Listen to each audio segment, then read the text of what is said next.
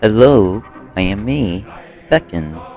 Today I'll be explaining each division, their subdivisions, and the specialties.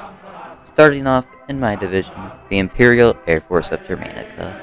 The main goal of the Air Force is to maintain air dominance and rain down hellfire onto enemies. It has no current subdivisions except Germanica Eagles, which is an elite dogfighting and stunt team. The Mechanized Battalion of Germanica. The main goal of a mechanized battalion is to overwhelm the enemy with superior armored and mechanized units.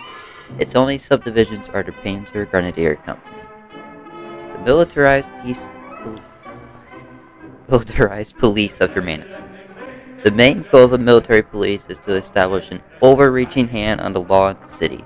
It has three current subdivisions: the Field Huntsman Corps, the MPJD, which is currently shut down, and the Imperial Intelligence Agency.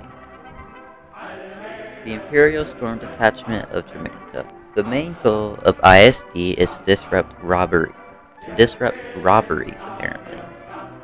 I have no knowledge of what happens in the ISD, but what from I can remember, it has three units: First Protection Detail, Bird Shock, and Airborne. However, all of these are currently shut down.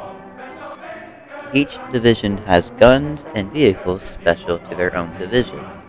The Air Force has planes such as the Ju-87, Me-262, the Bf-109, and the Ju-52.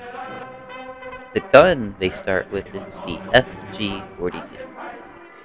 The Mechanized Battalion has Panzers, Tigers, and other tanks, starting with the Panzerfaust. The military police has a car, and a car with a gun, starting with an MP40.